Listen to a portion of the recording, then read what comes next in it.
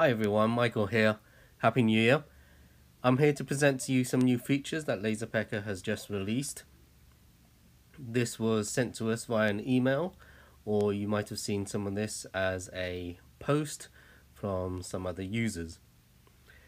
The features that I'm going to present are material testing and single element engraving. Embossing effect has been there previously, so I'm not going to cover that. Now, material testing is available on the desktop software, and this is covered in a separate video. And single elements engraving is available on Android, but now on iOS.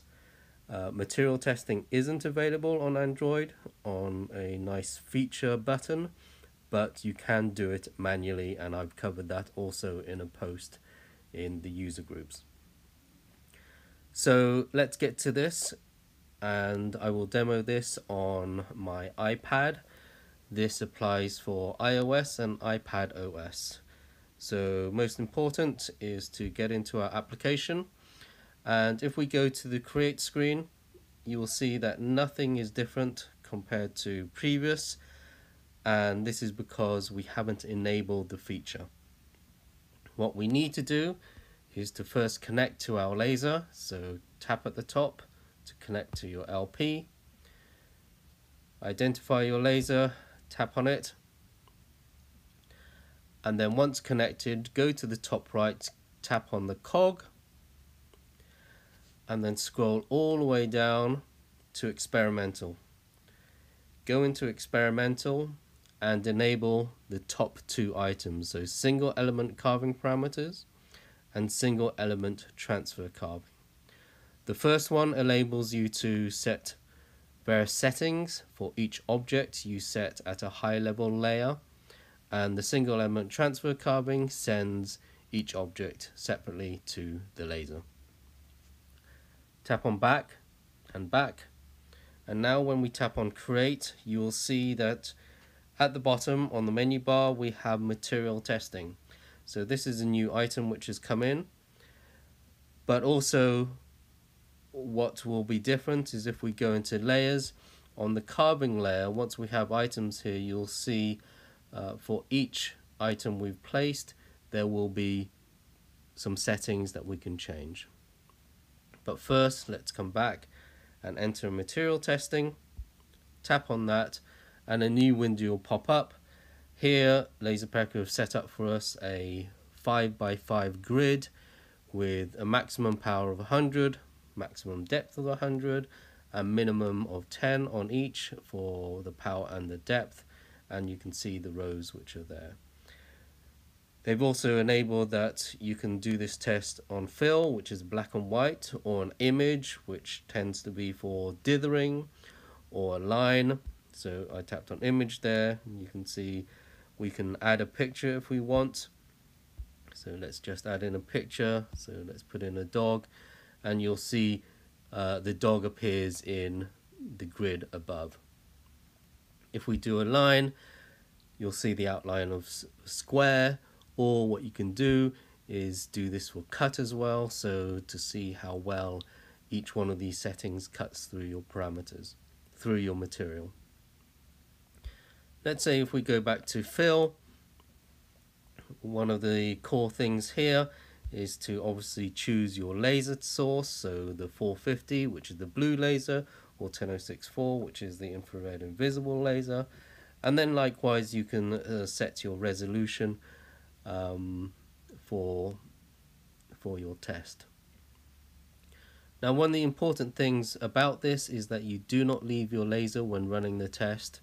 If I draw a line, if I just imagine a line from 100 to 100, anything below and to the right of that line will most likely char and cause a few flames. So very important to remain with your laser. If possible, have a little squirty bottle, or ensure that you're going to blow on the flame to put it out, or have a fire extinguisher if things get out of hand. So reiterate again, do not leave your laser when running these tests, especially on flammable material. Traditionally, you'll see this as a 10 by 10, so let's create a 10 by 10 matrix. There we go, and we will bring this now into our work area by tapping on the tick. There we go. As you can see, it's quite large for the work area of the LaserPecker 4. So normally I reduce this down to be it 70 or 80 millimeters. Let's do 80 millimeters here and center it. And as you can see, the grid is nicely centered, and you can send this straight away to engrave if you like. However, what I'm going to cover now, if you have a look at this and I tap on layers, you'll see all of them have been grouped together. You'll also see right at the bottom on the menu bar it says unpack. You can unpack that. But if we tap on the carving layer now, you'll see under picture, so that was the black and white, you've got all these items. Now all these items are essentially a different object, and the way this is treated is a bit like a different layer. So as you can see, some of these rectangles, so this one at the top has a power of 10% and depth of 20. And then likewise going on, you can see that the power and depth changes as we go through these. Can I change these? I can. If I tap on one of them, I've got the option to change all these items. So you can go ahead and do that if you want. It goes to show that yes, you can do this manually if you want as well. What I'm going to do now is drop back into the main screen, and if you remember, I mentioned if you draw an imaginary line of from 100 to 100, anything below and to the right will cause a lot of scorching and little flames. Well, what we can do is in fact remove quite a lot of these items. So what I'll do is tap on the grid again and tap on unpack. If I tap on unpack and tap off, now what I can do is select quite a few of these items and delete. Now I've done a lot of these grids on other lasers, so I more or less know what I want to delete. Now on Android and desktop, or what I should say Android Alpha and the actual desktop software, we have a option called threshold. I'm hoping that this will come into iOS, but this is the form of grid I would normally engrave. And as you can see, most of these boxes are above an imagined diagonal line from 100 to 100. So if I engrave this now, I will know that I pretty much will get some good results for the color that I need for engraving. You can ensure that others are still left in. That's totally up to you.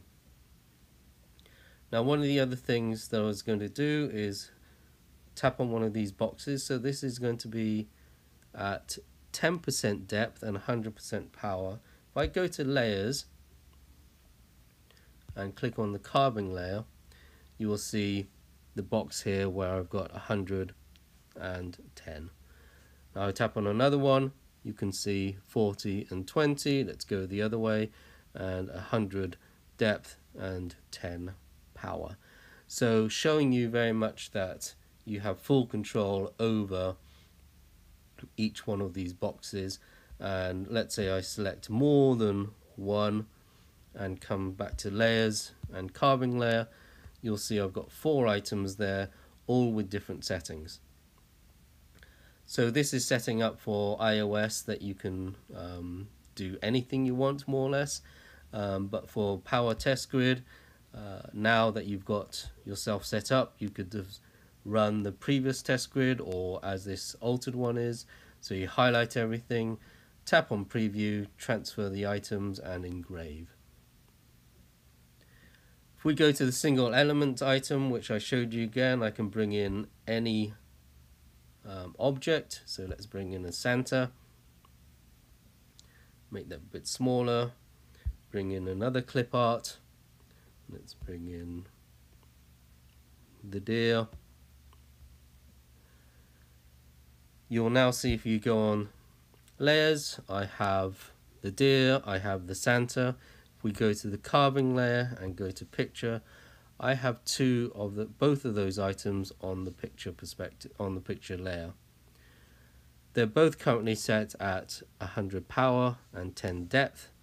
What I can do is tap on the Santa, change my settings, so let's put this down to, let's say 26, tap on OK, tap on the save top right, tap off, and what I'll do, highlight again and show to you that those settings have changed. So my Santa will engrave at power 27 and depth 10. The deer will engrave at power 100 and depth 10. So this gives you a lot more flexibility as to the settings for individual items on your workspace. Some of you will go, well, how do I cut? Well, what I can do is bring in an ellipse, so let's say a circle, and then likewise I highlight everything, go to my layers. You'll see you've got the ellipse there, carving layer, it's on the line. You can set settings here for cutting, or you can move it down to the cut layer. As you can see to the left of the icon, there is a little, I think it's knife, so tap on that and it'll go down to cut. So now it's on the cut layer, and I can set up my appropriate cut settings here as well. So when I now go to engrave this, because of the what do you call it, the ordering here on the carving layer, it will first do the pictures, image, line, and then cut. You can in fact change these around if you like by just dragging them. However, I do recommend that you do your engravings first before any cutting. So picture, image, and line before any cutting. So from that perspective, I hope I've covered everything. One of the core things with this is, please, when you're doing a material test, so one of these, please stay with your laser at all times. Be ready for mini flames, be ready for a lot of smoke. If you did the alteration, or are going to do the alteration, so I'll try to get back to it, so you do a grid like this, you'll still get a fair bit of smoke, but a lot less flames from that perspective. However, still, please remain with your laser at all times. A laser is not a toy. A laser is a tool which burns. A laser is a tool which can cause serious damage. If unsure, please consult your local fire authorities and ensure you have the appropriate firefighting equipment, be it fire extinguishers and also fire towels. Please, please, please put your health and safety ahead of your laser, and again, stay with your laser and stay safe. Thank you, and any questions, please do ask in the LaserPecker user groups. So for the LaserPecker 4, that's LaserPecker 4 user group. LaserPecker 2, that's the LaserPecker 2 user group.